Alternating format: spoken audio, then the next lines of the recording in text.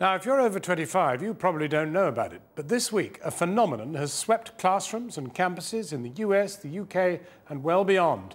More than 32 million people have watched a video, not about a pop star nor a movie, but about a war which has plagued Central Africa for a quarter of a century.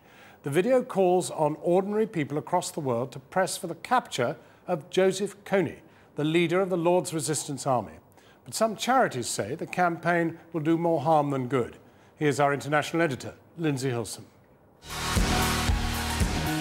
Pop star Rihanna's seen it. Rapper P. Diddy told his Twitter followers to watch it. So did spin doctor Alistair Campbell's daughter. Who are you to end a war? I'm here to tell you, who are you not to?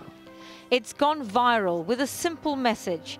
Kids are being abducted in northern Uganda. Let's catch the bad man who's doing it. This is the guy, Joseph Kony. He's the bad guy? Yeah. Influential figures, and Rihanna's retweeting it on Twitter, and I think it just became so big and so popular so fast that you kind of had to get involved. The messianic cult, the Lord's Resistance Army, has been plaguing Central Africa for decades.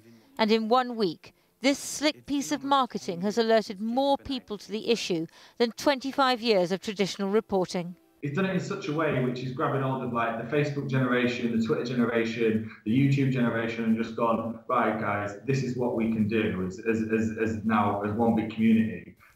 But the film, made by the advocacy group Invisible Children, isn't entirely accurate.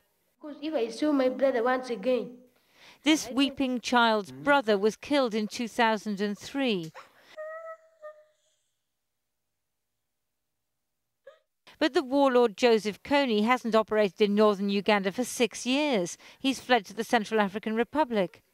President Obama sent 100 US military advisors there last October, but the film's message that they must catch Kony before the year's end isn't necessarily the answer to the problem.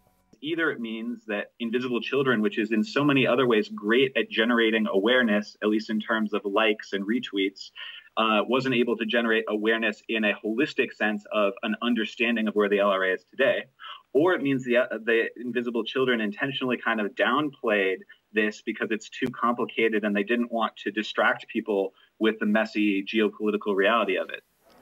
When Channel 4 News last did a story about the LRA in 2005, we didn't get 32 million viewers. We care about accuracy, but we don't reach the people the film Kony 2012 is reaching.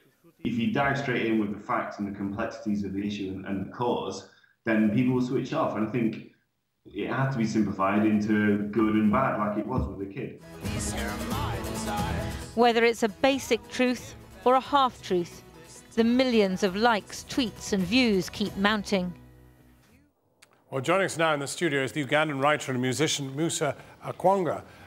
Musa Okwonga, where are you on this? I mean, is this... I mean, it's great that people know what a wretched and dreadful man Kony is, but what about intervention? Well, there's a big leap between visibility and intervention. I say, first of all, very positively, I'm happy that this issue's been belatedly raised on such a scale and that the next generation are now addressing it.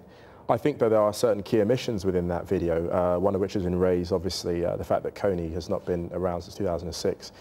The other one, I think, was just there's not one bad guy in this situation. When someone runs riot in a country for 26 years, there are several bad guys probably enabling him, and I think that was brushed over, very unfortunately, in this case, I think. Yes, I mean, even the present regime, frankly, it's been convenient because a lot of his opponents have been tied up from voting, in the sense that they're out of their villages and can't vote. Well, what I think it's fair to say is that President Museveni has been very successful militarily. You know, that's what brought him to power in the first place.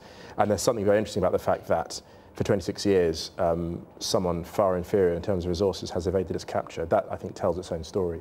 What about the phenomenon, though? I mean, I don't think I'm aware of anything which has ever caught fire in filmic terms like this on the web before, and it's an extraordinary subject to do it. Well, it's amazing, I think, because the film itself is very immersive. It's half an hour, which is longer than the average viral video. But I think the strength of that is it's almost like a short film. Do you think it's because these young people are watching what's happened to young people? I think that's part of it. I think another element as well is that it has celebrity endorsement, and the people retweeting this video have got several million followers. And these aren't your average followers. These are followers who will retweet anything that you send on, who will blog anything, who will watch anything. And that's a tremendously powerful force. It's extraordinary because, I mean, as Lindsay said, we as reporters, we might have brought it to perhaps, I don't know, 1 million people, but at most.